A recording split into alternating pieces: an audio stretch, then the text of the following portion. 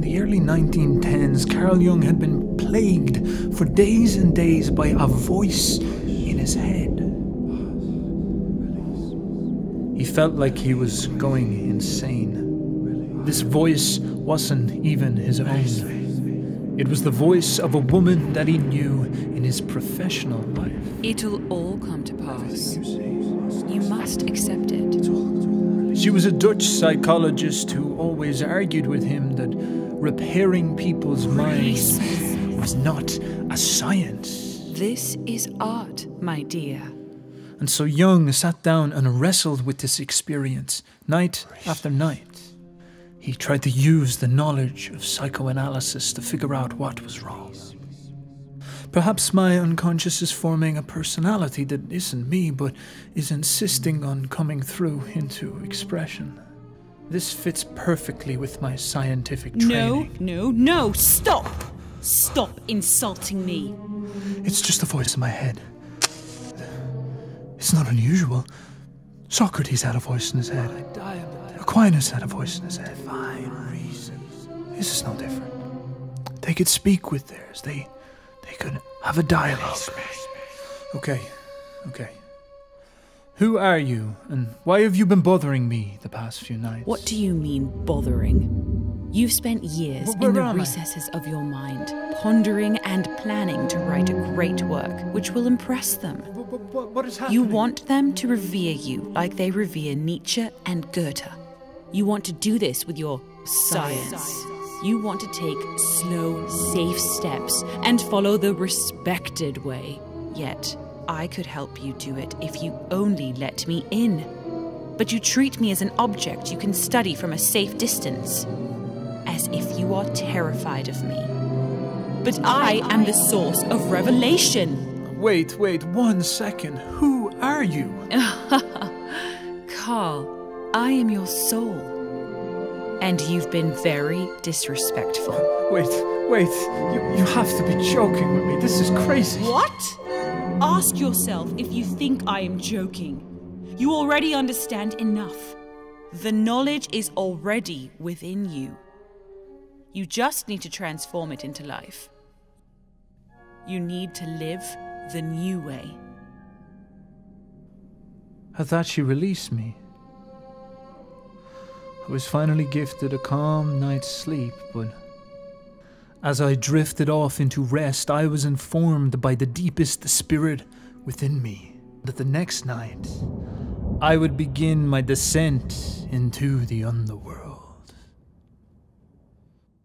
So a fascinating phenomenon from the past is the appearance of this magical angel on your shoulder, this guardian angel, or as the poets often call her, the muse. This feminine force that fills you full of inspiration. Here in Ireland we have a saint called Saint Bridget, and she was considered the saint of inspiration. She actually comes from pagan times. She was the goddess Bridget, who all the Irish poets who used to speak about the gods used to speak as the force that would appear to them. As Homer said at the start of the Iliad, "Sing, O sacred muse, of the rage of Achilles." There was something about this outside force who would come to these very, very special men and fill them full of energy, and they would become vessels for her will. Now, Jung went through an experience much like this. You read through the Red Book, and one of the star characters is this Anima of his. Now, I want to talk to you today about a lot of different things, and I'm going to do a heretical thing. I'm going to pull the skirt up on this magical experience Jung had and talk a little bit about maybe science underneath it and what some of this stuff might mean. But all for a greater good, also we can get a deeper grip of the understanding as what is going on. Now, of course, you've heard me say 1,000 times before about the left hemisphere and the right hemisphere, but I do want to present this case and give you even more context and evidence to show you that there's definitely something to this, something we must inspect and itch our chin with an awful lot more. So let's take a look. Now, the fascinating thing about the anima in Jung's Red Book is that it's a girl, it's a chick, it's a lady. It's you know, how you doing, babe? What's up? Yeah, I'm schizophrenic now, am I? Nice. All right, good to know. Well, I'm glad you're with me anyway. That type of thing. And this polarity, this gendering, actually gives us the secret in order to understand this. This gives us the way that we can see into this experience, this phenomenon. You see, it's about the principle of duality. You read the Kybalion, you read one of those crazy texts, and they talk about like the principles of the world, and one of them is the principle of duality. The idea that there's two forces in the world. The world is not a unipolar place, you know. The world has got a lot going on, and there's definitely more than one thing going on at any one time. Now, this principle can be kind of hard for people to wrap the noggin around. You know, it's jargon at the end of the day. So I want to give you an illustration of what this might be. You might come to me, Steph, and say, Steph, you're Irish. And I'll be like, yeah, I'm Irish. And it's like, oh, teach me how to box. And I'm like, all right, yeah. Like, put your hands up like this and go like, here, I'll fight you, your father.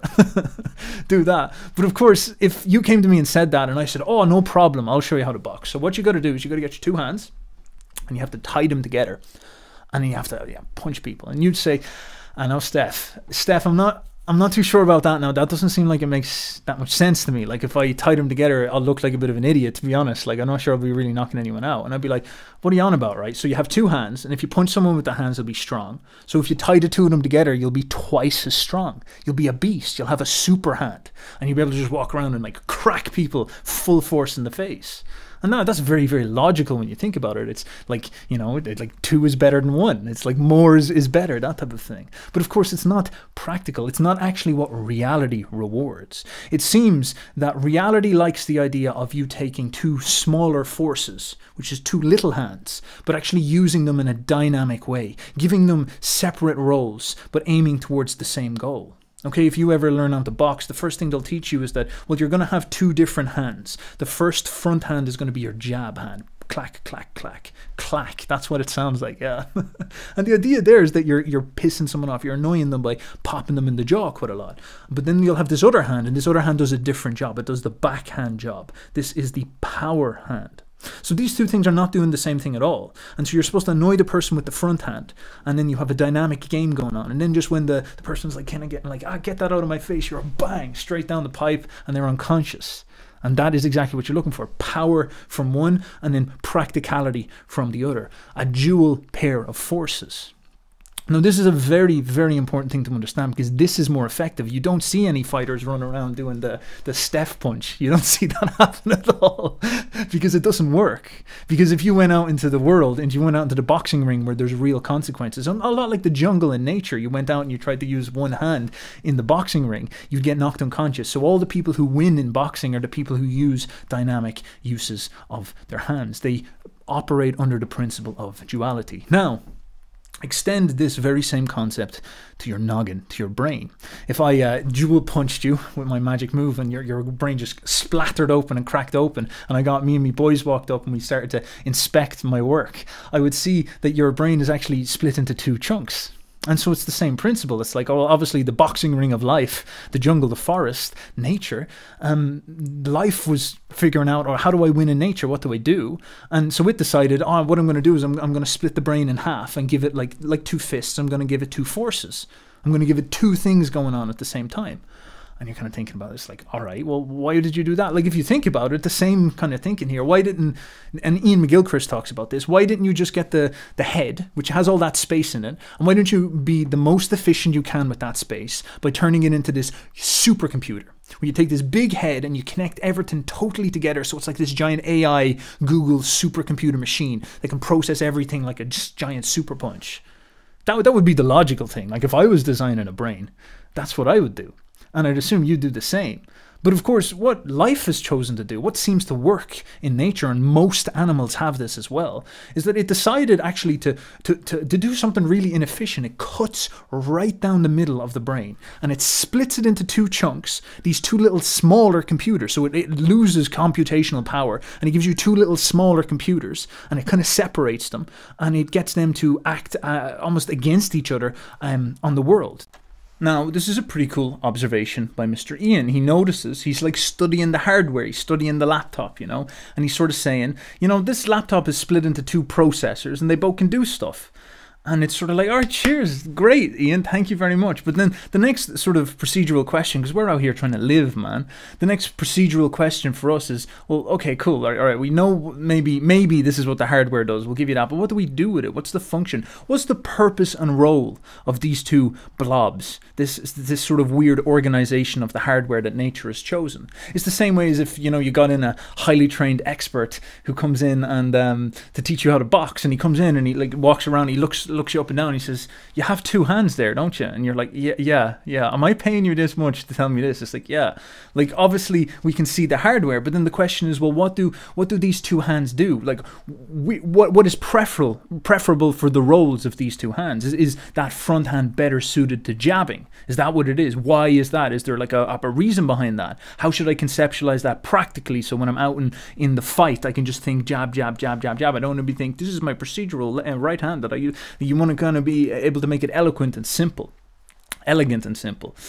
So you're trying to figure out procedural roles that help us understand what these forces do, what these powers do, what these separate pieces of hardware can do, and so we can conceptualize it easy. Think perhaps what was going on with psychology. You had Freud and Jung and whatnot, and they're trying to figure out maybe the ego and the unconscious as these dresses they put over these pieces of hardware that they didn't really understand back then. And maybe this is what's sort of going on here. Ian, of course, gives it a shot. And we're going to talk about all this, and we're going to see how maybe the anima fits into the schema. But nonetheless, what I'm going to do first is actually show you Jordan Peterson struggling with this precise question. We have two hemispheres, left and the right, and no one exactly knows why. And we know that they house quasi-independent consciousnesses, because if you divide the corpus callosum that unites them, which was done in cases of intractable epilepsy, for example, that each hemisphere is capable of developing its own consciousness to some degree, the right generally nonverbal and the left verbal. And so there has been this idea that the left is a verbal hemisphere and the right is a nonverbal hemisphere. But that can't be right, because of course animals don't talk and they have a bifurcated hemisphere. So if it's right, it's not causally right. Now Goldberg hypothesized instead that the hemispheres were specialized for routinization and non-routinization, or for novelty and familiarity, or for chaos and order. And so that's pretty damn cool. When I ran across that, I also thought about that as a signal of what would you call it?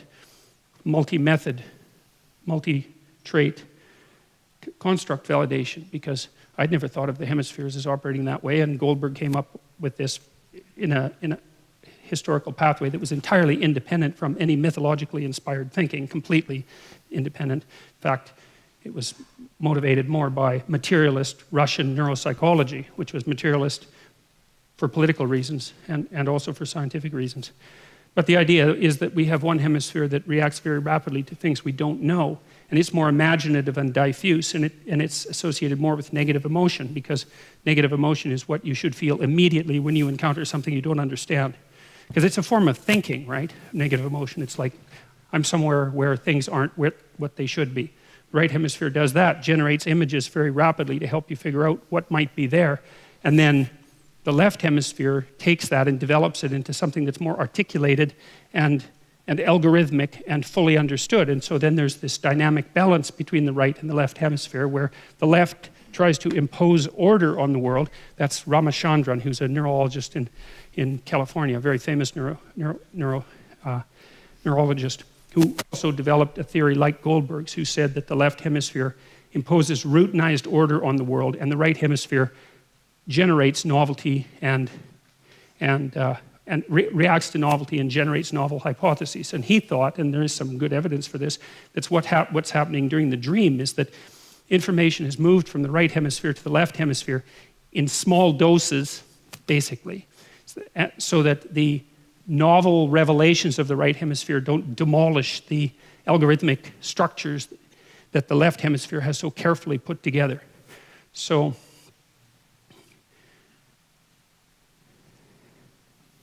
and I like that theory too, because it also does help justify the hypothesis that I've been laying out for you, which is that, you know, there's part of us that extends ourselves out into the world and tries to understand what we don't know, and that part extends itself out with behavior and also with emotion and also with image, and then maybe with poetry, and then maybe with storytelling, and then as that develops, then we develop more and more articulated representations of that emergent knowledge. And so you can map that quite nicely onto the neurologists' and the neuropsychologists' presumption about what constitutes the reason for the hemispheric differentiation. But the other thing that's so cool about the hemispheric differentiation argument, as far as I'm concerned, and this is worth thinking about, man, because it's a real, there's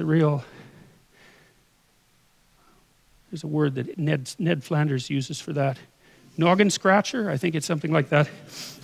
Anyways, you know, we do make the assumption that what it is that we are biologically adapted to is reality, right? It's actually an axiomatic definition, if you're a Darwinian, because nature is what selects. By definition, that's what nature is. It's what selects. And if the nature that selects has forced upon you a dual hemispheric structure because half of you has to deal with chaos and half of you has to deal with order, then you can make a pretty damn strong inferential case that the world is made out of chaos and order.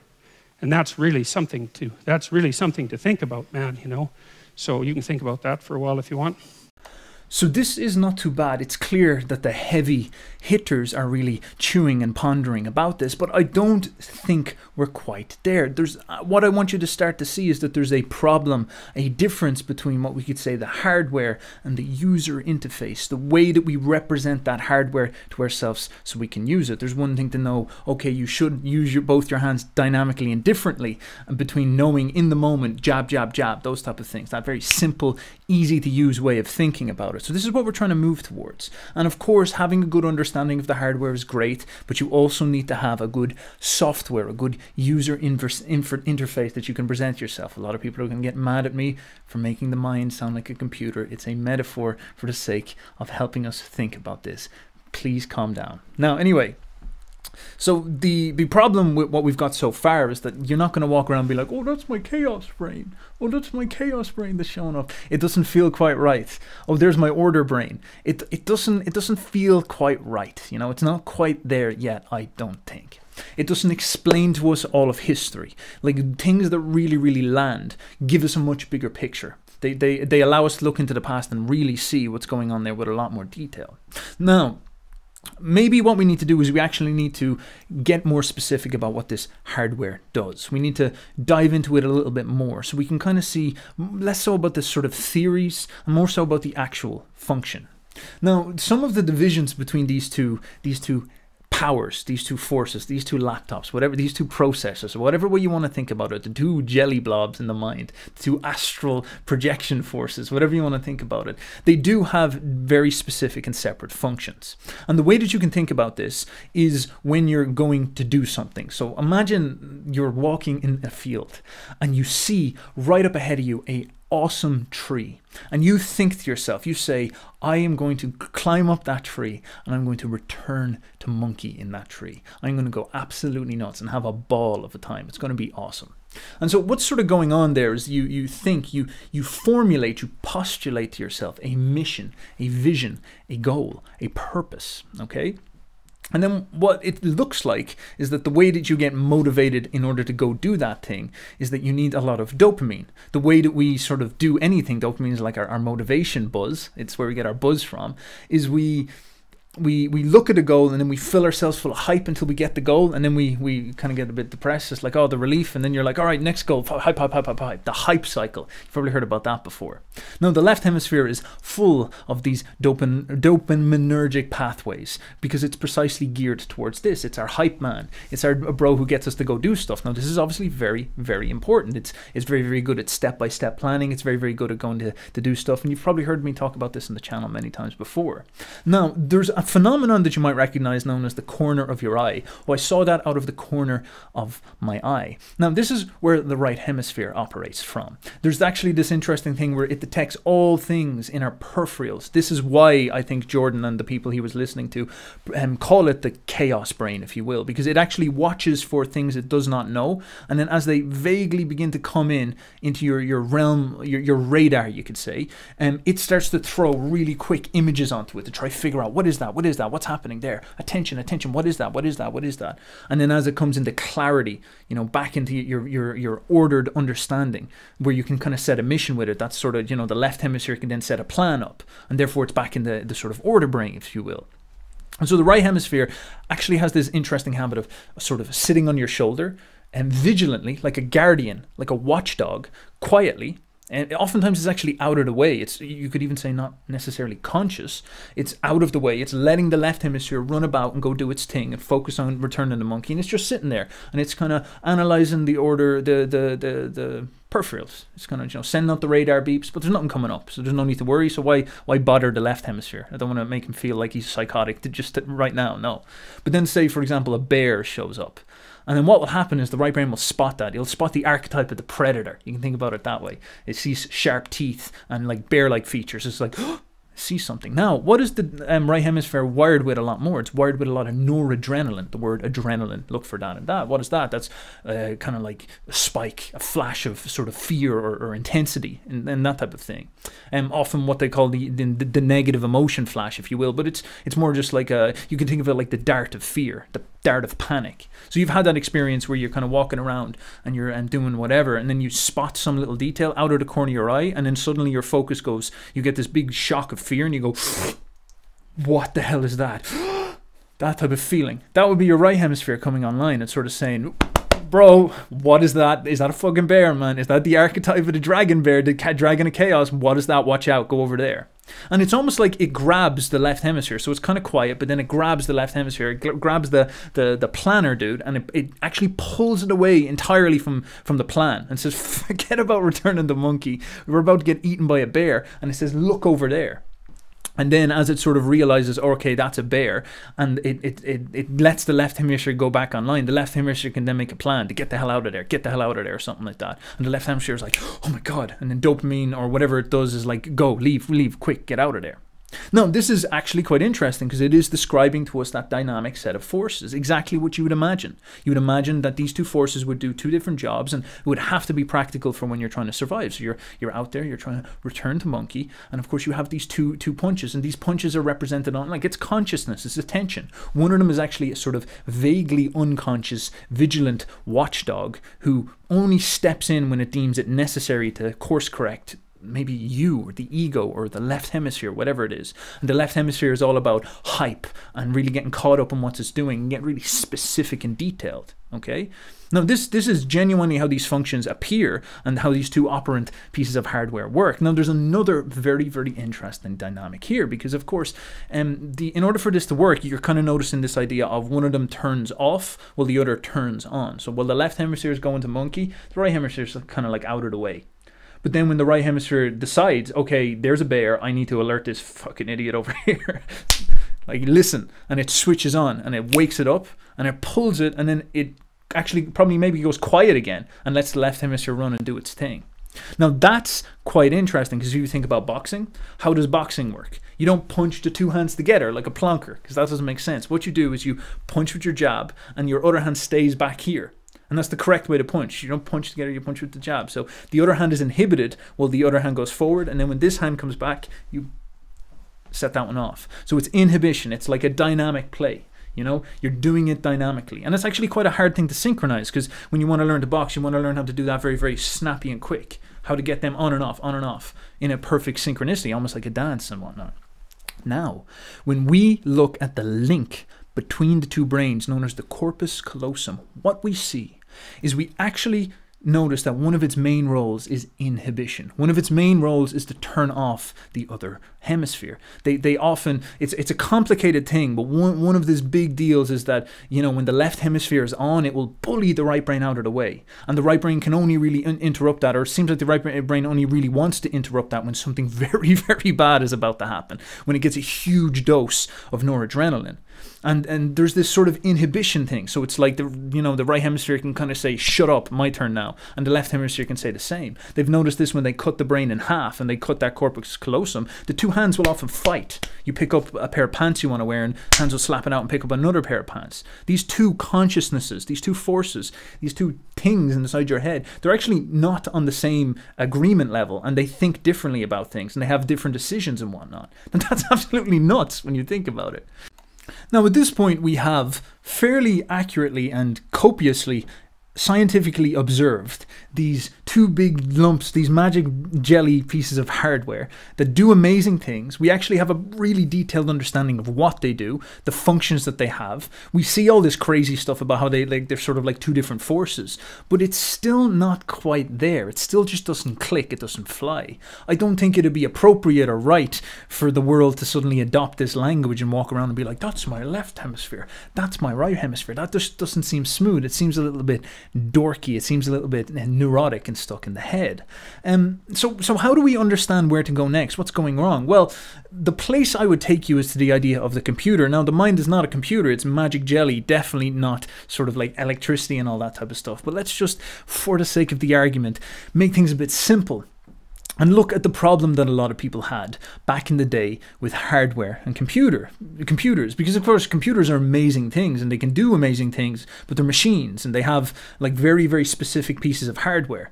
And back in the day when you used to want to use a computer, you had that black screen with all the zeros and ones in it, and a specialist would study in detail all the little pieces of hardware and learn how to talk to the computer in order to get the computer to do specific things and use certain parts of the hardware and whatnot. And that's all great, but it was never going to catch on. It was never going to become a sort of thing, if you will. It was never going to become a big deal. And this is important because you want people to be able to use the computer to use their specific skills outside of just computational stuff. You want to give it to artists, you know, like give some musician a computer and show him how to use it, and you get things like Ableton, you get higher quality music. You don't want him to have to learn how to use a computer. You want to give him something elegant and easy, which is what we call an interface. Now, the personal computer and people like Steve Jobs and Apple and whatnot, their great innovation was actually obsession on this point. Their whole idea was, okay, we're going to create the most elegant and simple user interface we possibly can so people can really use this black screen with zeros and ones. And what they actually do is they create something that's fake. They create a sort of, you know, magical delusion, a magical cloud, a second layer, a sort of colorful picture that's very, very easy for us, our little chimp brains, in order to interact with. So instead of having the complex code and all that, you don't see any of that stuff. Instead, what you see is a nice blue screensaver or background picture, and then you have all these little lovely clickable applications on your desktop, and you go in and you just click one button, and then you go into the computer and you click that button, and then you click that button, and it does all the things you want to do. And this interface has been specially designed for you in order for you to be able to interact with the computer and use the hardware, but you don't even know how it works. Now, this is actually really, really important because this precise same problem we're having here. We have the hardware, we actually understand it quite well. We even know stuff like, you know, the hemispheres and all this, but the kind of final step, or the big step, or a really, really important part nonetheless, is really getting that interface question down and asking ourselves, what the hell is an interface in the realm of the mind, in the realm of psychology? This feels a bit too confusing. Surely us, as the most advanced society of all time, surely we have one of the best interfaces that has ever existed in history. Look how technologically genius we are. We've got all this stuff on lock. And you'd be surprised to find out that that's actually the opposite case. You see, just because we've discovered the hardware now and we're really starting to get to know the hardware now, doesn't mean that it only turned on. It's only going to start turning on now. The only logical thing that we can assume is that it's always been there and it's always been working in the background. We've just not really understood it. The same way as when you use your interface, your little iPhone screen, and one day you ask yourself, how the fuck does this thing work? It's not like all of a sudden it started there. It's always been working. You just didn't understand it. And the brain and the mind is much, much the same here. So we'd have to ask ourselves some very, very difficult questions here, very, very challenging questions. We're only after really figuring out a lot of this stuff recently, but obviously this dynamic of, how can I say, two forces inside the mind, it must have been here all along. And we also then have to inspect our current user interface, our vision of psychology, our way that we use the word, we make sense of the mind and the world and whatnot. We have to look at that and sort of ask, well, how does that treat these phenomenon that the hardware is suggesting. And you can kind of ask yourself that question: how do we treat the idea of other forces appearing in the mind? And of course, we consider that a mental illness. And fair enough, it's a very, very crazy thing when it does happen. It's a difficult experience, but the hardware suggests that that stuff is not out of the realm of possibility, that that could be a sort of normal enough function, all right? And we're going to talk about that more. But think about this little idea, the idea of psychosis or schizophrenia. These aren't old ideas. They're only about 150 to 200 years old. Like, before that, there wasn't really this concept. And it actually looks like we've got like a new interface, if you will. And we're not even sure if it's the best interface, because right now we've got this massive mental health crisis. Everybody's got some type of diagnosis and problem. And it's not really doing us that much credit. It's not suggesting to us that we're really using the hardware that well. And in fact, when these weird phenomena show up, which we might call psychosis or schizophrenia, hallucinations, things appearing in the mind that are not in the conscious ego's control, we actually tend to look at them as problems with the hardware. Okay, and now that's an interesting thing. We sort of say, oh, your hardware is broken. Oh, you're hearing stuff, your mind is broken. Oh, you're depressed, your mind is broken. There's pretty decent evidence to suggest that depression is linked to higher activation in the right hemisphere. There's strange little factoids like this, and you don't really know what to make of that stuff, especially because we don't have an interface to understand this. And so in order for us to get a bigger picture on this, we kind of have to do a dangerous thing. We have to try plug ourselves out of our modern view, and we have to try see the big picture. And we actually have to continue with this first principle. This hardware must have been there in the past as well.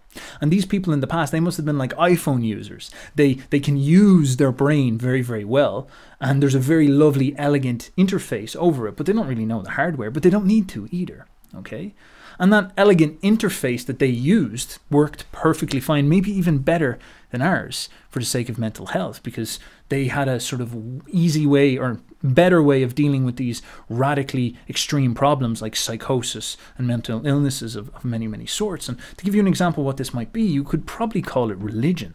Now, I know that's quite controversial, and I'm not trying to be reductive here. I'm trying to be reductive for the sake of the argument. So let's just follow along with that. But when you look back into religion, you have to assume that, all right, the religious interface is almost like a story or a worldview or a vision or a user interface that we paint over our psychology in the world. It's a sort of unified thing. It's a very, very functional way of using the mind, And what you start to notice is that there's a lot of phenomenon that begin to hint towards this idea, especially in the idea of like magic spirits and whatnot.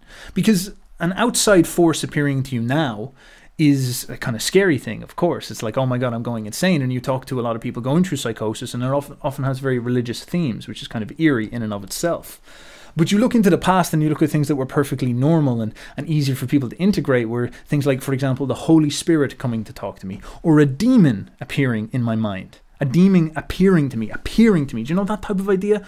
Like, it's appearing in your phenomenological reality like a spirit. It's not like walking into your room. It's appearing in your like dimension or something like that. Now that's a very, very, very strange and eerie way of thinking, but it's how these people thought, and they treated it as a extremely real thing that can happen, whereas we see it as ridiculous and superstitious. Okay, but these people made it through harder times than us, so there must have been something right about it. You look back at Homer, and he talks about the idea of the muse, the sacred muse, who sings to me about the rage of Achilles. It's like, what are you on about, Homer? You're the dude who makes the books, You're just write. Just shut up talking about fucking women, and just write. Just write. But instead, no, he sees it as so important for his masterwork that he has to ask some outside force to come and help him. A feminine outside force, maybe that sits on his shoulder.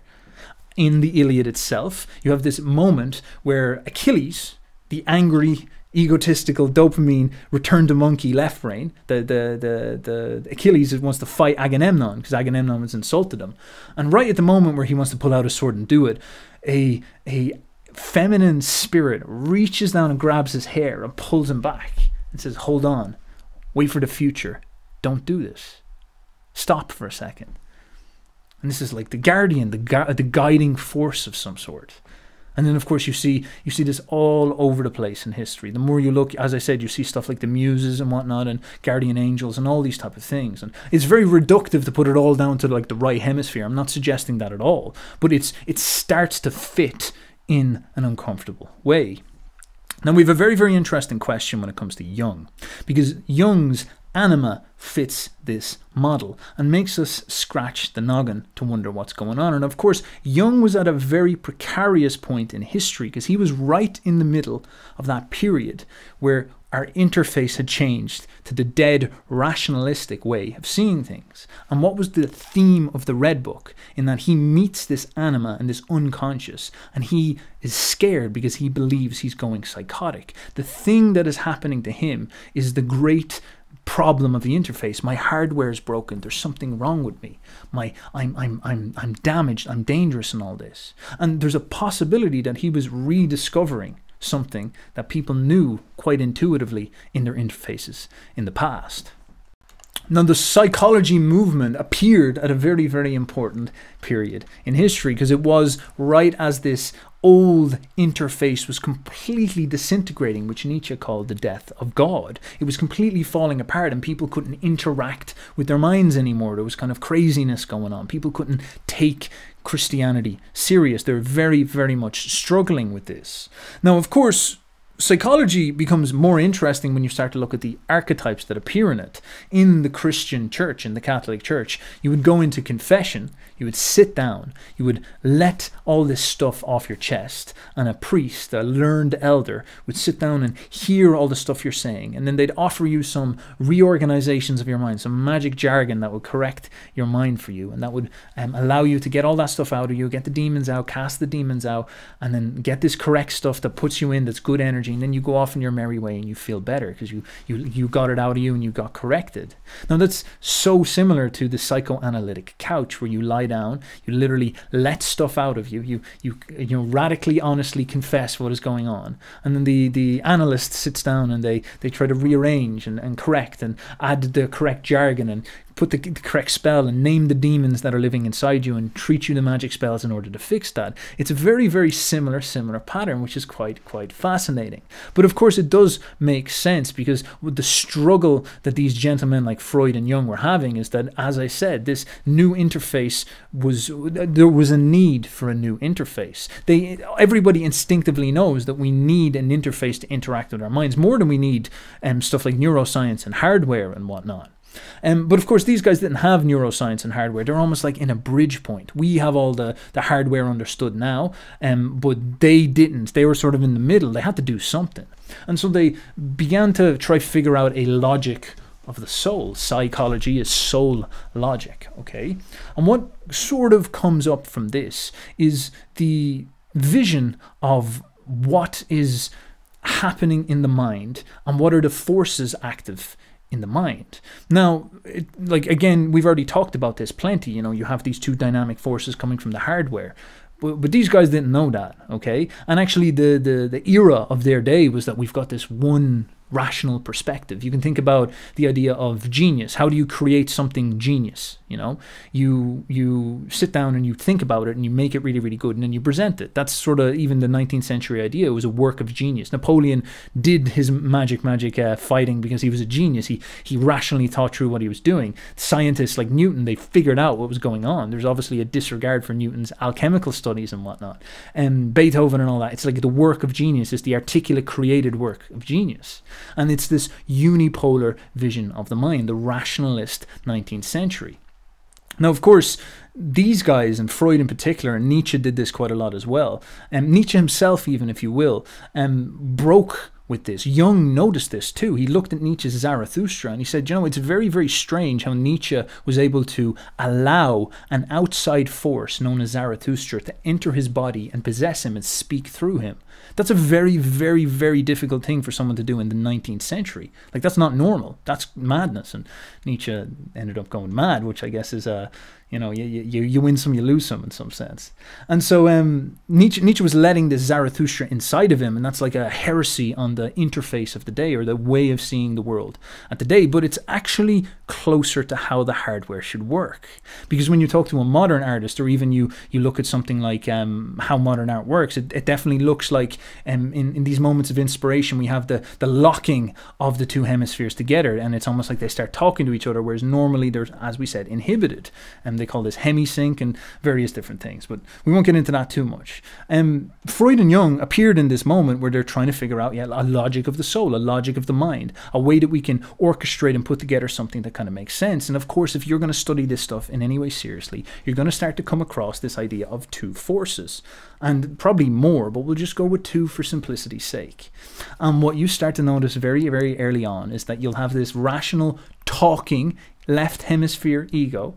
You'll have this talking mind that the Buddhists notice. They call it the monkey mind. And it's usually delusional. It's usually a bit of a liar, and it usually doesn't really know what's going on. Now, we've seen this in studies with the left hemisphere. If you cut the two brains in half and have the right hemisphere move stuff around with the hand, the left hemisphere, even though it's completely not moving what's going on, it will make up all these silly excuses and rationalizations to protect itself from the reality. It's a rationalized story maker. It's very, very fascinating in that sense. And this looks so much like the problem with the ego. The ego is like a ego defense mechanism. It's a bullshit. It's a bullshitter, basically. And then there's this other force, this driving force, which is this unconscious. This unconscious has a lot of stuff within it. I can't make it simple, but I'm just going to brush over quite a lot of it. But you have this force of sexual id, instinctive id running up from underneath it, and then you have the articulate superego and whatnot. But nonetheless, it sort of boils down into this ego versus this unconscious in whatever way it manifests. And so there's a great amount of tension between these two forces. And so Freud's not scientifically accurate or anything like that. He doesn't have any studies to back him up. But what he does have is he has some pretty good observations, and he was pretty spot on. Nowadays we say, it's very common for us to say something like the subconscious. But that was sort of like one of his things to figure out, and it was sort of the part of the zeitgeist he was a part of. Now, him and Jung had a bit of a bickering, because Jung loved all this stuff. Jung found this other force, these dual forces within the mind, this secret mind, the unconscious there too. He discovered it plenty. And then when he met Freud, he was like, yo, we can dork out on this stuff, we can nerd out on this stuff, fantastic. Let's go for it. Let's absolutely rock and roll. Let's have a crack at all this type of stuff. And so they start trying to figure out, well, what exactly is these two forces? Now, they didn't know much about the hardware, but what they started to do is to try to make an interface. They try to give people the language of psychoanalysis, and this is why people so readily take this on as almost like a replacement religion. You see it quite a lot. Oh, that's an Oedipal problem. Oh, that's a neurosis. Oh, all these type of things. We label the thought patterns in our minds because it's an interface that we're sort of collectively constructing for the last 100 years. It's a very, very new thing. It's a very, very radical thing, and a lot of people don't like it, and it's understandable. Like, it's, these people are kind of winging it quite a lot. Like, you shouldn't take it serious just on credit of name and stuff like this. And the most fascinating thing for us is the reason why Freud and Jung broke, because when Freud and Jung had their split, that's when the Red Book happened. Okay, and Freud might have been suffering a little bit from that sort of 19th century problem where everything has to be reduced down to the things that we know. We're not allowed to speculate really that much. And so what do we know about the world? Well, we know that like sex and urges, instincts drive everything. And so he sort of sees maybe the two forces in a very reductive sense. He sort of sees the two forces as perhaps instinct and ego, and maybe super ego, but we'll just go for this simple one for the time being, the sort of driving force, the outside force of those instinctive urges. And Jung's sort of saying there's a bit more to this. I think that there's something, the other force, this unconscious, this other magical force, this other fist in this game of this logic of the soul. This is not something reductive like an instinct. It's actually got dare I say, an intelligence to it, a religious significance to it, you know, things like theology, religion, high art, and beautiful emotions, big thinking, and all this type of stuff. This is its essence. It has an aspect to this as well. Now, this is what I think is real. I think that's what the other force's nature is.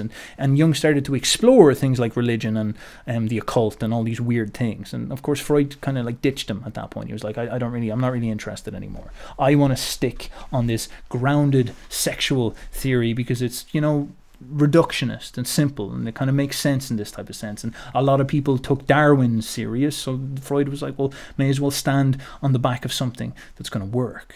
Now, of course, Jung breaks with Freud for this reason, and then Jung has the blessing of getting to taste the medicine that he was trying to promote.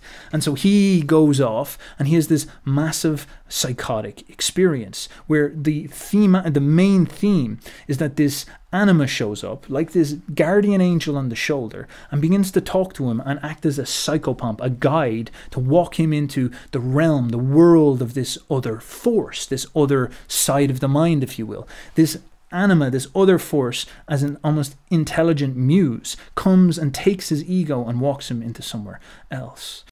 Jung struggles immensely then with the sort of scientific worldview that he had donned.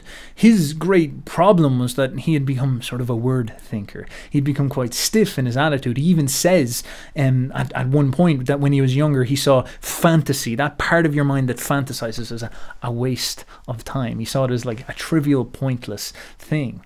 Now, his struggle then was that when all this like profound stuff happens, it sort of cuckolds that ego of his. It cuckolds that part of his mind. It really kind of puts the spanner in the works about the idea that the word thinking mind is sufficient or sophisticated, you know. And there was a sort of feeling within him that if he tried to stay within his ego, it's like on a psychedelic trip, if you try to stay within your ego and stay within your word thinking mind, and while this overwhelming experience of the blunt force of the unconscious comes to reach you, and this anima comes up and filling you with all this bad energy, if you try to resist this and keep it within your framework, you're going to get destroyed, man. Like, it's going to break you. It might send you crazy. It might send you psychotic. It might hurt you in some sense psychologically.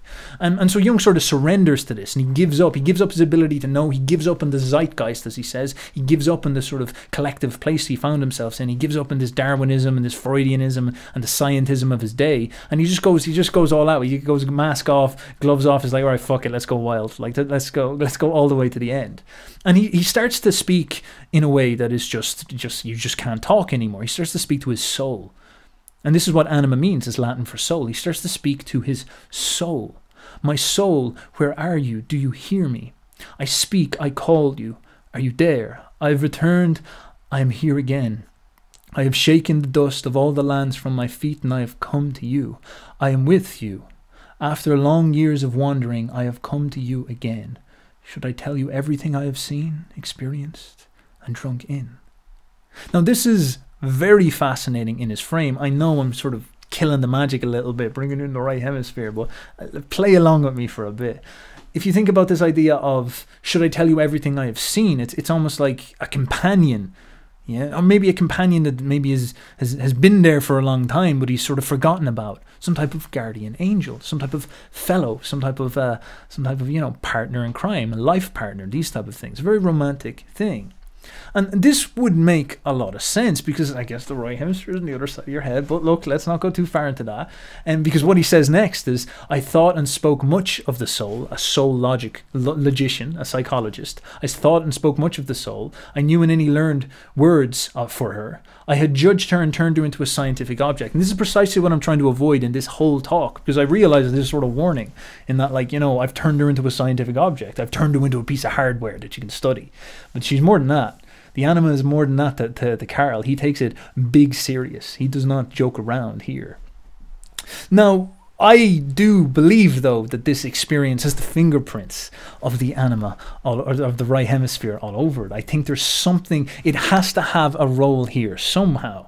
And what I think might have happened is that Jung actually broke through into a new interface. He figured out, he was introduced into a new way to use the hardware that he was given. He was still quite unconscious of maybe the actual functioning of it. He didn't know the neuroscience of it, but he sort of got a snap about like, this is actually closer to how this stuff actually works. This is the more accurate view of this. He was getting almost like the little applications you're supposed to use. Maybe the ANIMA is one application, and then the shadow is another application. And if you use these, if you click these buttons properly, then you'll use the hardware very, very well. Now, it's a very interesting way of thinking, because when you actually look at more, you go into more detail about this right hemisphere, you start to see more stuff that suits this. But of course, it's not quite as straightforward as you just have like these two blobs of hardware, these two magic pieces of jelly, and that's how it works. Like, the brain is quite a complex system. There's an underbrain as well, if you want, a lower brain, and then there's like all this stuff going on. But obviously these two big lumps of jelly have a massive influence on how it works. Now, one of the most interesting ways to get the sort of comprehensive view of this is to look at dreams. And dreams are very significant for this, because Jung started to speak about his soul and where to find her, is that you find her in the dregs of my thought, my dreams and my fantasies. The one thing that he had dismissed and perhaps ignored back in his day, he now realized that there was during his moments of fantasizing and dreaming, there was something speaking to him. Now, something that I came across earlier in my life when I was getting into all this stuff is, how do dreams work? It's a very, very complicated process. And an idea that I always thought was quite interesting is that dreams are actually a very, very raw model of the order of thinking. And what does that mean?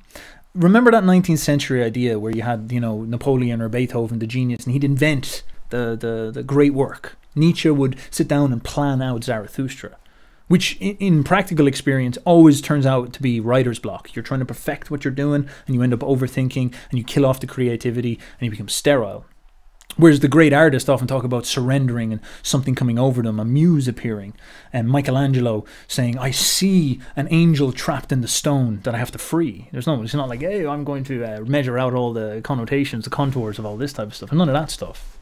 And so the model in that way of thinking, that perfectionist, wrong way of thinking, I'd say, is that, yeah, like it's a sort of thought originates in the rational procedural mind and whatnot. But of course, it's well known that like our subconscious drives a lot of our decisions, as they often say nowadays. And even when you look at dreams, dreams start to take on that appearance. There's this weird unconscious to more conscious process, like a funnel, if you will. Down in the bottom of your brain, you get this REM sleep is triggered by like the very, very ancient parts of it, and it's really, really like, you know, grounded in the body impulse experience, the sparking of the bottom brain.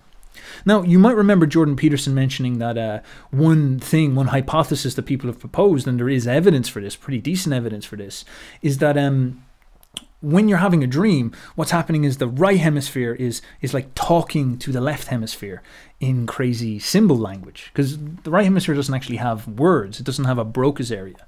You have a Broca's area on your left side. You get hit by a pipe there, you won't be able to talk anymore. You get hit by the pipe on the other side, and you probably will be fine. You might have a headache though, which probably will be fine. Okay, and so the right brain doesn't have an ability to talk. It's quite weird, but it can communicate. Now, there's a difference. It can't use speech, but it can communicate. And the way it communicates is sort of like it like paints pictures, if you will. So it's like that friend of yours, you know, who sits in the corner and doesn't talk, and then like flashes you pictures of stuff to try to communicate its feelings. Imagine how weird your experience was if I said to you can't use words. You can only like paint and stuff. You can only use like, I don't know, hand movement and gesture and whatnot. And you turn into quite a funky person to be around. And sort of what the right hemisphere's problem is, it's like, I'm such a damn genius. I know so much stuff. I'm just fecking Egypt over on the other side of the head, across the hall. He just wants words. He doesn't understand my interpretive dance that I'm doing.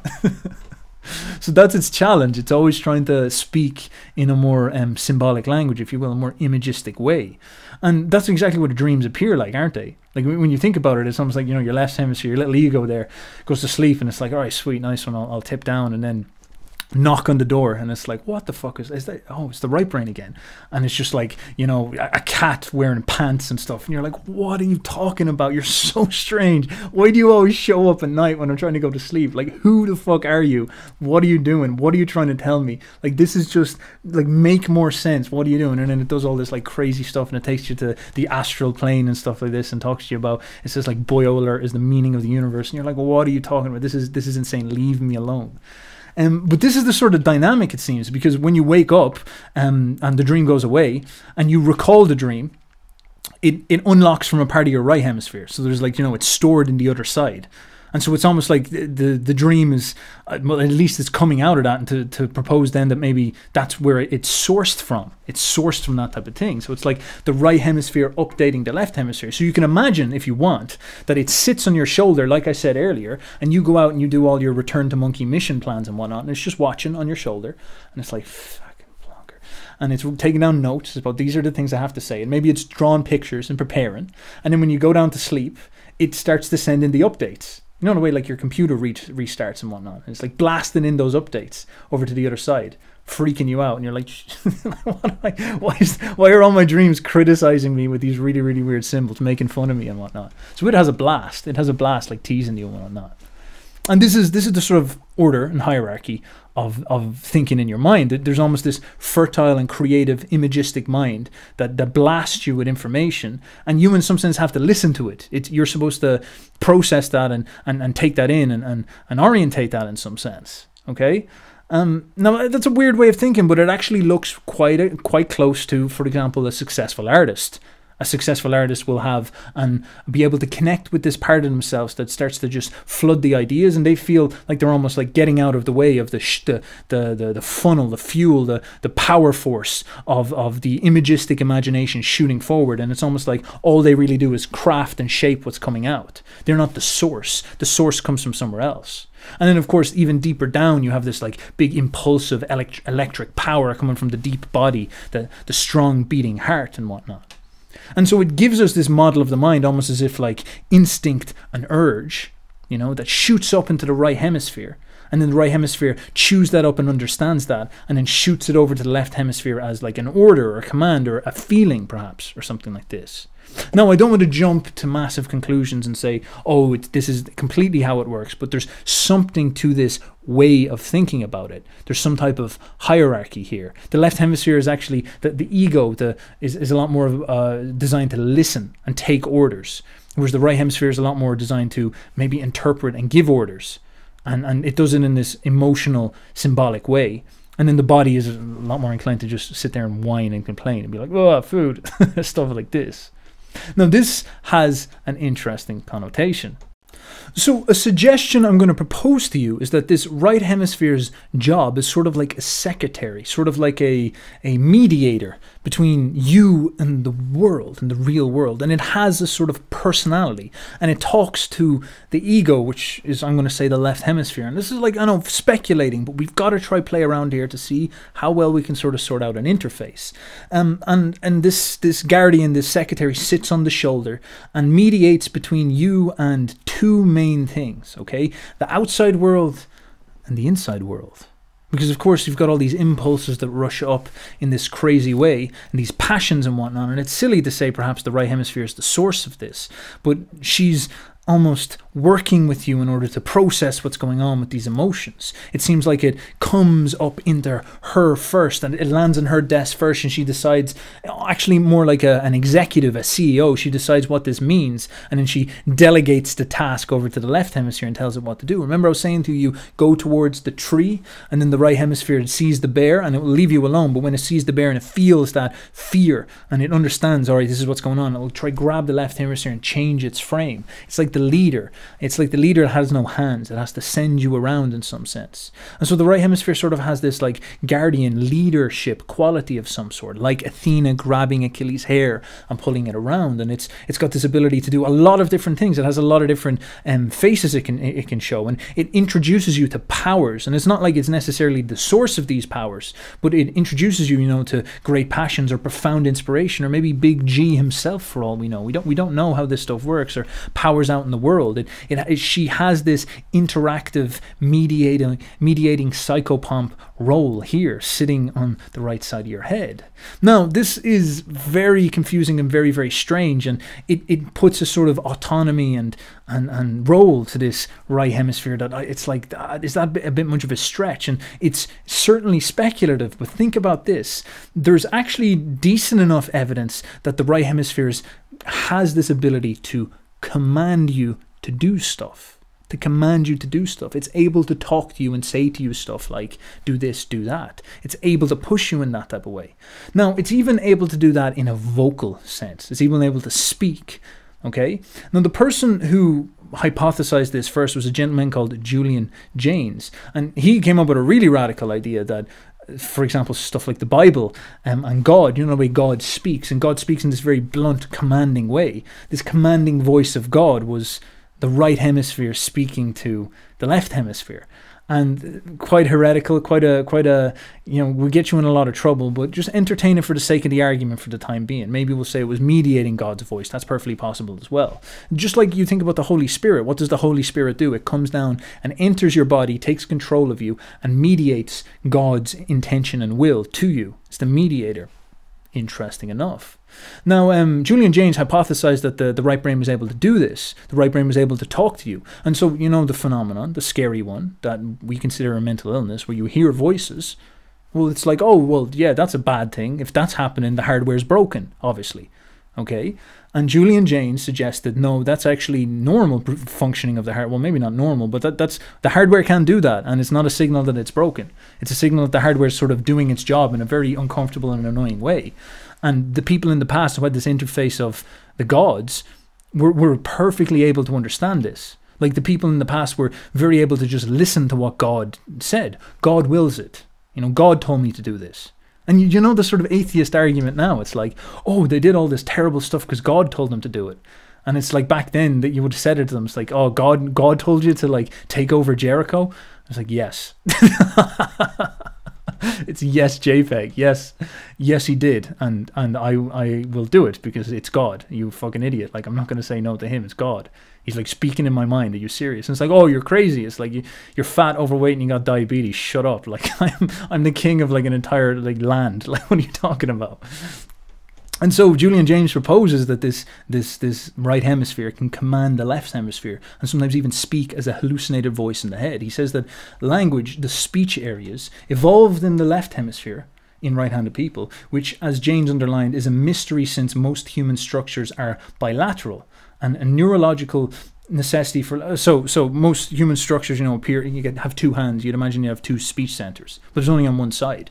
But what they've noticed is that there's a neurological organization necessary for language that also exists in the right hemisphere, but with no observable function. So, weird thought, over on the other side of the noggin, even though you don't use it, there's a thing there, a big lump of hardware that could speak if it wanted to. It could have a voice if it wanted to. It just sort of doesn't do anything. Interesting. Now, Jaynes proposed that the bicameral mind in man operated between 10,000 BC and 1,000 BC was the left hemisphere was the site of articulate, conscious, egotistical speech, and the right hemisphere was for hallucinations, which expressed the voices and commands of gods and demons. Fucking crazy thought. And a lot of people say, no, too far, bro. There's no evidence for that. There's no evidence for that at all. And of course, since then, what we've got is something called an EEG, the ability to scan the brain. It's how we found out a lot of this stuff about left hemisphere, right hemisphere. And what they have done, here's a study, the neuroimaging techniques of today have illuminated and confirmed the importance of Jaynes' hypothesis. Belinda Lennox and colleagues used spatial and temporal mapping of neural activity in a right-handed schizophrenic patient to show that his auditory hallucinations occurred in various parts of his right hemisphere, but not in his left, which could explain why the activations are misinterpreted as alien. That's pretty fucking crazy. So these people have this, what we consider the mental illness, the really difficult to explain mental illness. They study some of them. Maybe it's not the case for all, so we're jumping to conclusions here, but hey, we're trying to have a bit of fun. And it seems like, you know, the voice in the head, the commands, are the right hemisphere turned on and starting to talk. And it's like, why is it doing that? What the fuck is going on? And, you know, the reality here is that just no one has any good answers. And the problem might be the way we're looking at it. The problem might be that we think we have to obsess about the hardware when really we want to start obsessing about the interface. We want to start obsessing about how we present this stuff to people, what's really going on here. Now, again, another big speculation I'm making, and just to reiterate, is that perhaps this right hemisphere has some type of mediating role between you and all the other forces that maybe exist inside the mind. Maybe that's its job. I'm not too sure. And actually our challenge is that I think Jung was baptized into this very, very close to the truth perspective and seeing things. When he had that massive break and had this anima and all that, he was getting like a really raw experience of the hardware doing what it can do, and it overwhelmed him and blew him up. And then he tried to put together this sort of compendium of knowledge that described what happened to him. And so he comes up with the anima and the shadow and the unconscious and the collective unconscious and all this type of stuff. And it's like an interface. That's sort of what he's building. He's building an interface. He built an interface. And a lot of people take it on. Now, the problem is that it turns religious instantly, because it's literally a replacement for religion. A lot of people don't like that about the cult-like qualities of Jungians and whatnot. And it's fair enough. And it's also doesn't have any connection to the hardware. And so a lot of people don't take it serious scientifically because there's no evidence for it. But you can see sort of what's going on. In fact, the words that came to him were, the anima said to him, "I'm here to reveal to you the new religion." And, you know, that's the kind of point when you hear a voice in your head that comes and says, "I'm here to teach you new religion," you're kind of like, "I'm done, I'm out, just send me to the asylum, I'm finished, I'm crazy, yeah, you got me." Right, God, all right. But maybe there's sort of something to it. Maybe we could swap out religion for interface. You know, we could swap that out a little bit and think about it, and really, really think about it. Like, Jung got offered this idea of the guardian angel, Holy Spirit, mediator, you know, and he had no understanding of the hardware, and so it kind of doesn't land properly. It feels a bit cultish, it feels a bit off, it feels a bit irky. The people who attach to his knowledge almost always turn into jargonites and don't actually manifest what he's talking about. And yeah, it just doesn't quite click. It doesn't quite click. But there's something to it. It doesn't captivate people's minds for no reason. And he definitely got a lot of things correct. And when we start to model this, and again, we have to break up a lot of Jung's ideas here, and again, this gets everybody mad.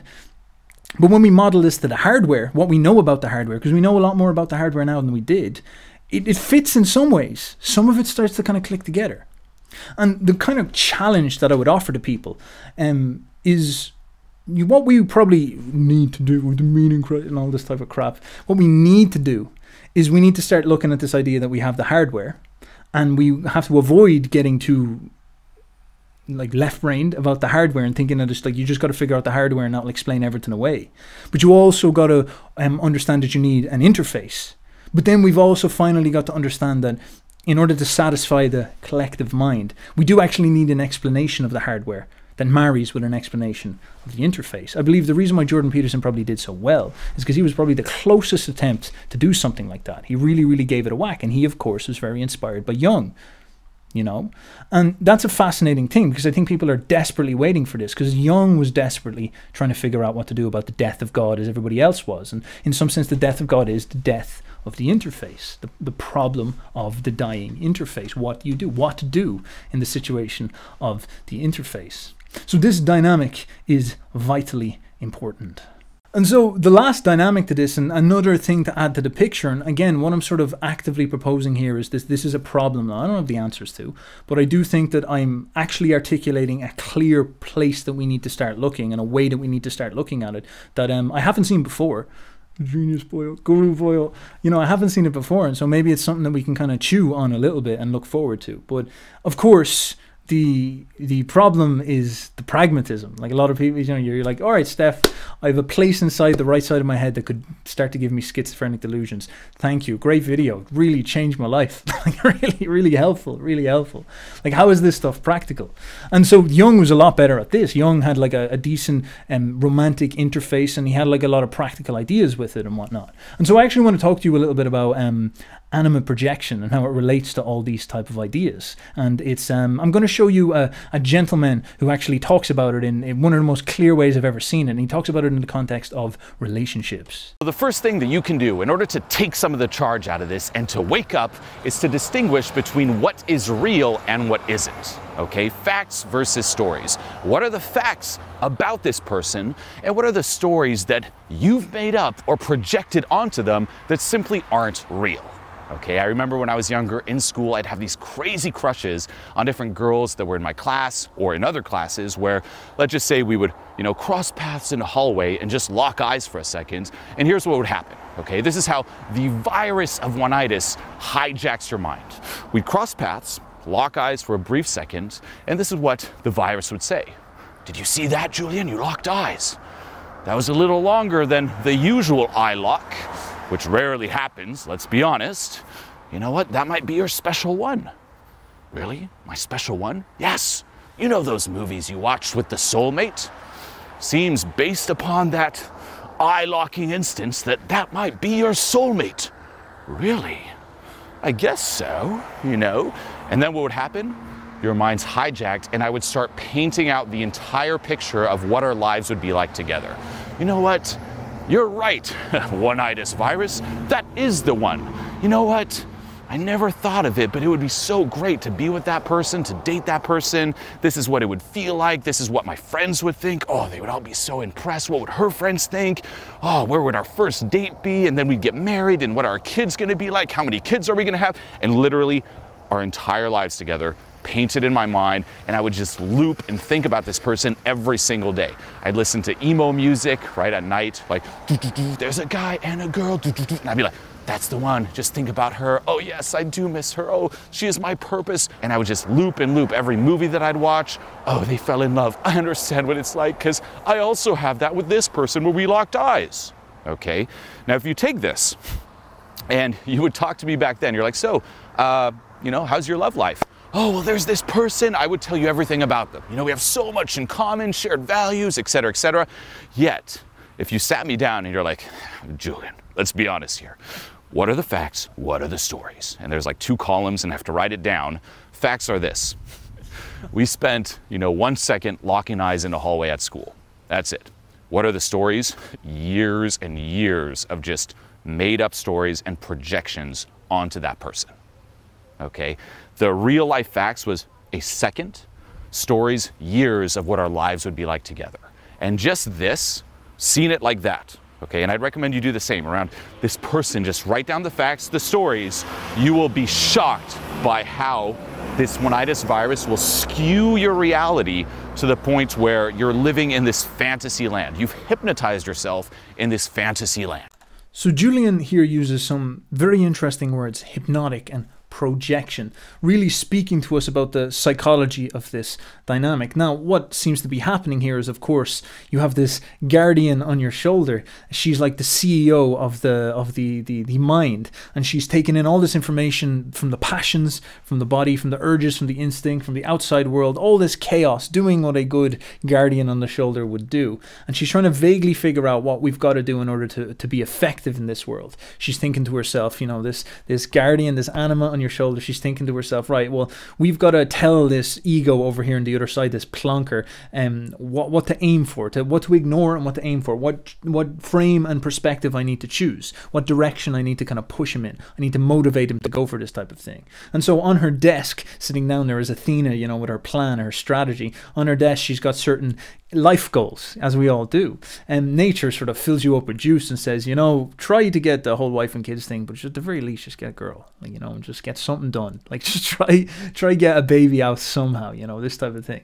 So you're on this list, on her list of archetypes, if you will, she sort of has like, all right, romance and get the girl. That's the first thing. Then maybe like get a house and marriage and all that stuff later. But for now, just like step one, get the damn girl. All right, whatever that is, just figure out a girl, get her, and we can kind of plan from there. And so she's looking for an archetype. She's looking for the feminine. She's looking for the feminine, and she wants to invoke the archetype of Romeo and Juliet. She wants to get that going. So she's sitting there on the shoulder, and she's scanning, like the way she scans all day, and then when you go to sleep at night, she starts to speak to you with her crazy artistic dream language. She's sitting there and she's scanning. And this chick, this lady, this young little feminine girl, she walks in, and she suits the bill. She fits the bill. She fits the archetype. Obviously, she's not like perfect archetype, but she's close enough. And so the soul, the anima, the right hemisphere, Athena, with her plan, she sees this, and so she decides, all right, well, that'll do. She's close enough. So what I'm going to do is I'm going to fill her with attractive psychic energy. I'm I'm going to fill her with magic. And Jung called this mana. The anima has this ability to shoot and project mana out into the world. And it's like a little carrot on the stick. So she shoots that energy into this person, like the archetypal energy of lust and love and passion. And then the ego is like drawn towards it. And it's like, okay, that's what I'm going to go for. And then the dopamine spirals kick into gear and you start to tell yourself all this nonsense and you try to make it happen, or maybe you don't try to make it happen, you just think about it, whatever. And so that's the sort of very, very intelligent way. It's not like this commanding mode, which we saw maybe in the schizophrenics, where it, like the right hemisphere, the other side, the guardian angel just turns around and speaks as another voice, get the girl. Like it's not like that at all. Instead, it's you're drawn, you're intoxicated, you're coaxed, you're, as I said, carrot is dangled above the head. You could think of it actually like Cupid. Cupid pulls open the arrow and shoots it, and it hits this girl, and it hits you, and then suddenly you're just filled with this intoxicating problem. You're caught in a magic spell, and you're going to have to chase after this person. Now, this might be anima projection. This might be you shooting out into the world in order to get something. It's the instincts operating through you. It's the brain doing its job in order to get you to enjoy the passions of the instincts. And I don't mean to be reductive, because the real experience is far more beautiful than the hardware description of what's going on. But maybe this is how the hardware is working. Now, this is generally good. It generally gets us to the end goal, which is, marriage and mating and whatnot. But we also have to ask ourselves what Jung meant by anima integration. Now, what you'll learn off someone like Julian is that oftentimes this fantasizing is a load of crap. It's kind of delusional. And oftentimes what this turns you into is not actually a very compelling character for the poor young lady. So she's going about her day, and then some like creepy dude runs up and grabs her sleeve and says, you're perfect. You're the perfect archetype and fulfillment of my life. I need you. I need you. I need you. Please, please let me fall in love with you. And she feels this desperate, needy energy clinging onto her.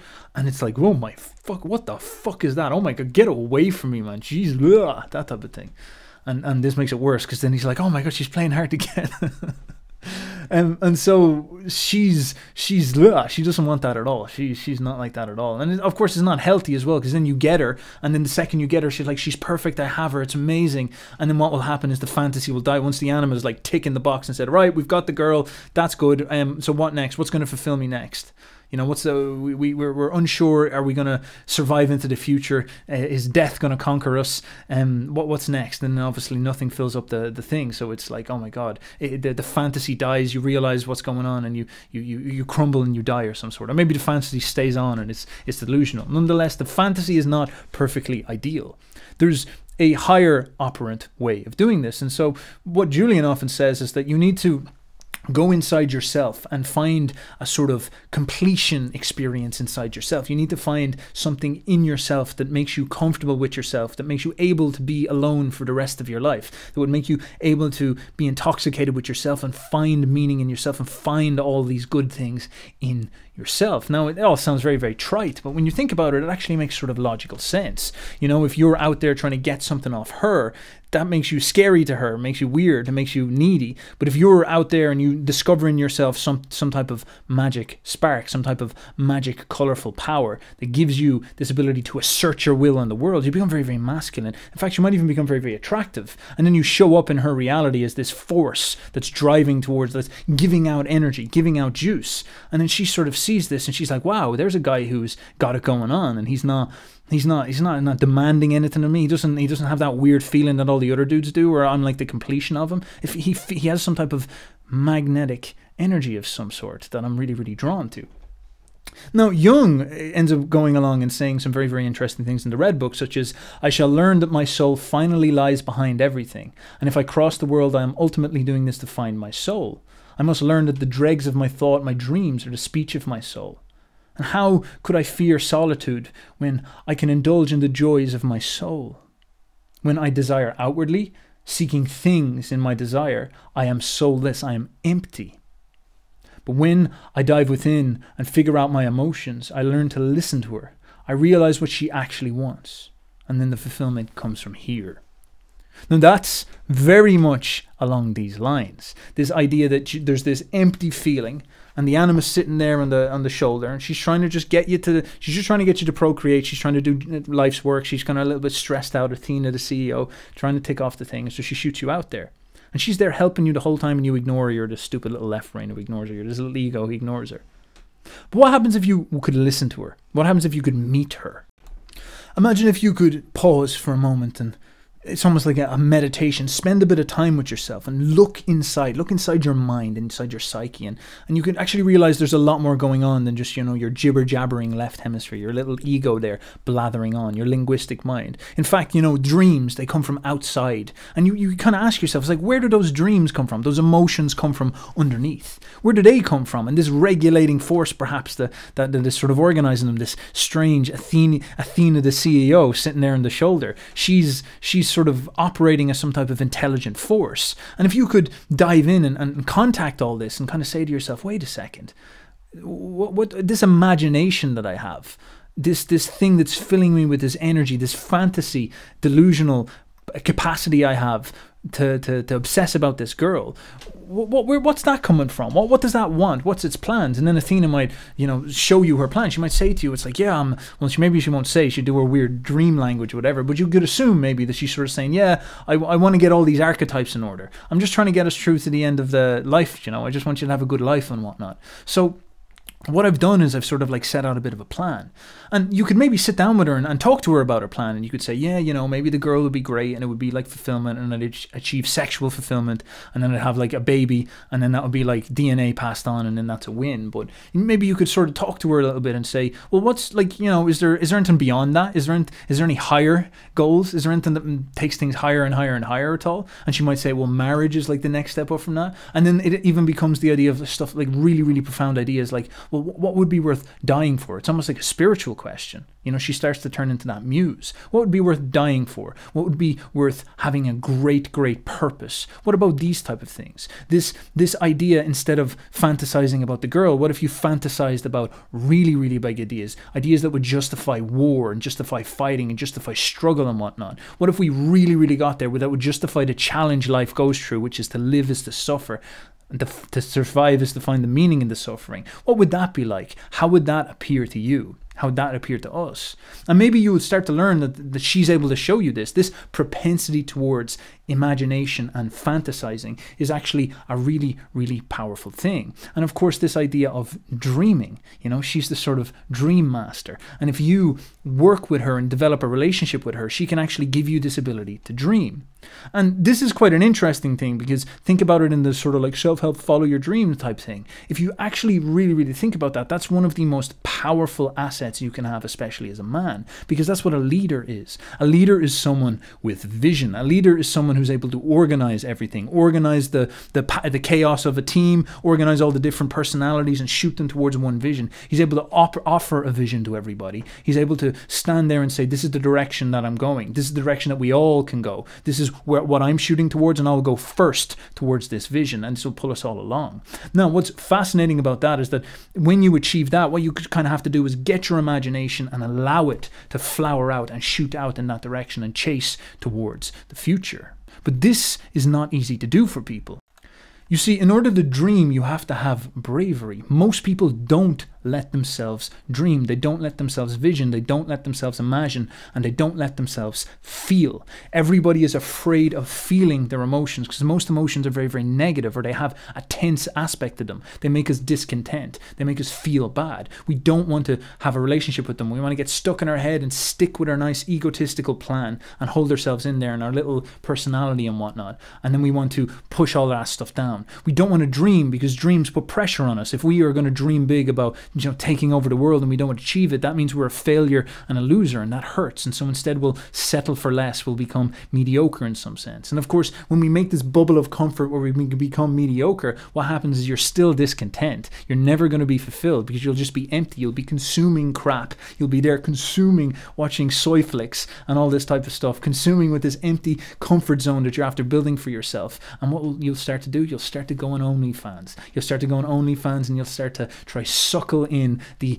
anima mana energy, this idea that these fantasizing girls that you can obsess about will fulfill you in some type of sense. But of course, if you broke past all that delusion, all that Oedipal problem, and you went inside yourself and you confronted your passions, and like Nietzsche says, you wrestled them into order, you took the chaos of your passions and you understood them and you worked with them, and you firmly put them all together towards one organizing idea that would light your imagination, and then the guardian Cupid, Athena, on on your shoulder would spark you and start to fill you full of the dream energy, and suddenly like the two hemispheres lock together and give you this ability to see in a way that people usually can't do, and you assert to yourself a future, and you then go and try to achieve that future. What you start to achieve is something quite profound. You have something that most people don't. You have drive and you have vision. Arnold Schwarzenegger said that even though he definitely had a lot of willpower, it was his vision that created his will. He used to imagine himself as like, you know, the masculine Superman body that he had, and that would always motivate him to go,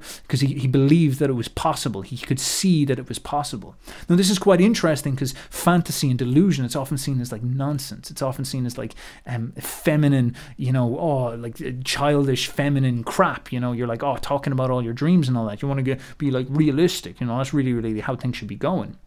And of course, there's something to that. You do need realism. But nonetheless, it's this permission to allow yourself to dream. It actually requires bravery to think in some sense. And then when you have this childlike, massive vision, and then backed up with the masculine virtues of courage in order to face these visions, you achieve something which is like probably the highest archetype of masculinity, the archetype of the leader, the visionary leader, not the kind of stiff strong man, not the kind of guy who asserts himself and thinks he knows everything in that type of sense, but the guy who asserts himself almost in the highest human form of this, the highest spiritual form of this, someone who has a purpose, someone who sees how things should go. People like Julius Caesar, you know, a dangerous warrior, a leader of an army, but nonetheless someone with vision. That's what made him that leader.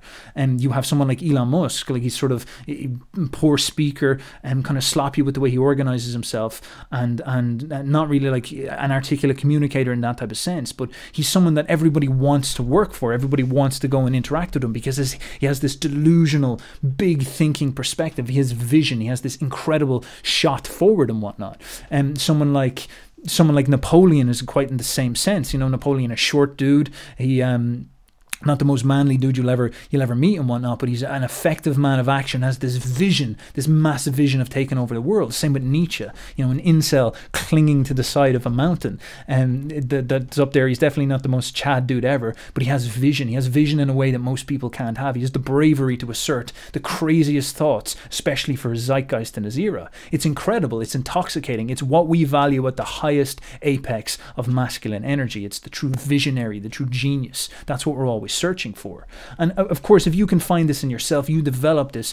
It's almost like you take that right hemisphere's power of projecting this magic and dangling carrots in front of you, and it becomes part of you, and then suddenly you become magic. You become incredible. You become magnetic. You have this sort of energy about you. Elon Musk walks into the room and everybody's like, what is he going to say? What is he going to do? That's the guy with the plan, you know? And then girls, when they're around that type of energy, it's incredibly intoxicating, because it's like, oh my God, there's someone who's got this firm, you know, you think about masculine energy, a firm, hard direction that they're pushing towards. It's assertive, it's ballsy, it's courageous, it's shooting for something, but it's also joyful and fun and energetic, and not this kind of fox masculinity that you often hear. It's like, I'm going to be a tough guy and I'm going to sit there and be all bitter and pessimistic and all this. This is someone who's been broken by life. This is not someone who's rediscovered the soul of a child within them and overcome the scarcity and difficulty for life. And the assertion from all these dudes is that this is how you flip this script. You flip this problem where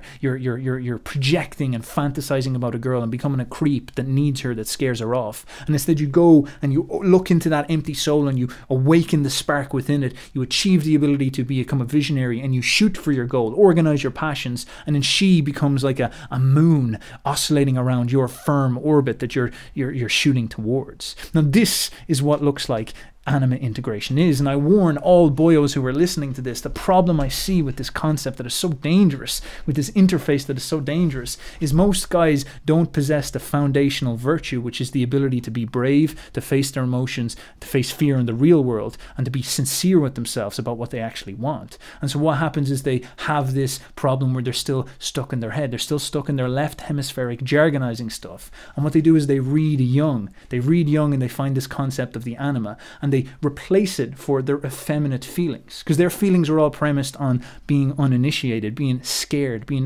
of facing the truth, reality in themselves.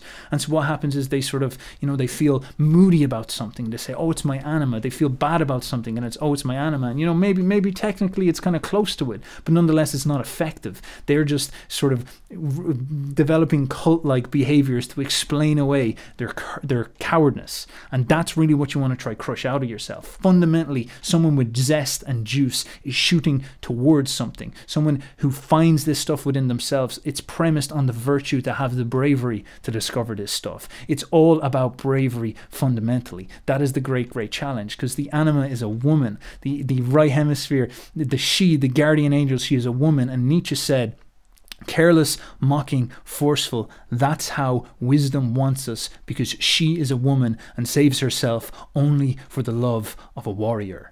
And so in summary, this concept, the anima, that Jung was experiencing, not as a concept, but as a real thing in his Red Book, is almost like Jung was baptized into an ancient way of experiencing yourself and the world. A really old way that is not possible for us to digest these days. And it is a huge credit to Jung that he was able to make it through this experience without snapping, because it's, it's a psychotic experience. It's very difficult to go through. Nonetheless, it's an amazing thing to look at. Now, our challenge, of course, is that we're burdened by our inquiring mind to have to know explicitly how the hardware works and all that type of stuff, and it sort of sterilizes the romanticism. But it does put a reasonable pressure on a lot of the inventing interfaces and words, and sort of just organizing your mind with like all these strange words without ever going through the actual experience in some sense. And in many ways, our age really suffers from a left hemisphere quite a lot. And I think a great project going forward, and something that I'm often thinking about and talking to people about, is like, oh, well, how do you bridge this very difficult gap? How do you create something that is true to the hardware and uses the hardware well, but is also elegant and intuitive and representational and not larpy and weird? So it's a difficult problem nonetheless. Now, obviously, the most practical thing, as I said at the end, is that you want to be able to actually know when this stuff is happening to you. That's probably the way that it will really change your life and transform your life. And there is nothing more transformative than reclaiming your visionary power that has been projected out into the world and is leading you like a dangling carrot into silly behaviors where you're creeping girls out. Instead, your ability to grab that and pull it within and understand yourself and understand where it comes from yourself and reclaim that force inside your head, that guardian angel, get her, marry with her, make her happy, make it a good house inside here, and then take that power and shoot it out into the world as a visionary, explosive energy that relights the world and makes the world dance again, that reanimates the world, is giving the world its soul back. That's fundamentally our challenge. You hear people talk about meaning crises and all this crap. It's just shuffling jargon around in a bookshelf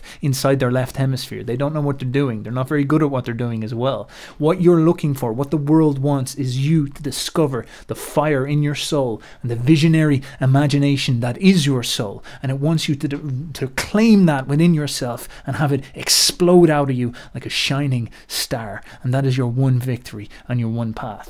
So if you want to talk to me, I can work with you in this precise thing. I can teach you many arrays of skills and whatnot. And so, as always, there is a free call down below. You can have a chat with me or a member of my Boyo squadron, and we will talk together about doing one-on-one work with me, or you can come on my mentorship program, and we have many courses and programs I've been preparing in the shadows of Boyoland over here. So thank you very much for your time, as always, people. I look forward to talking to you soon. I hope may the juice be with you. We got to keep our cultness up here. May the juice be with you. Boyo over and out. Bye-bye.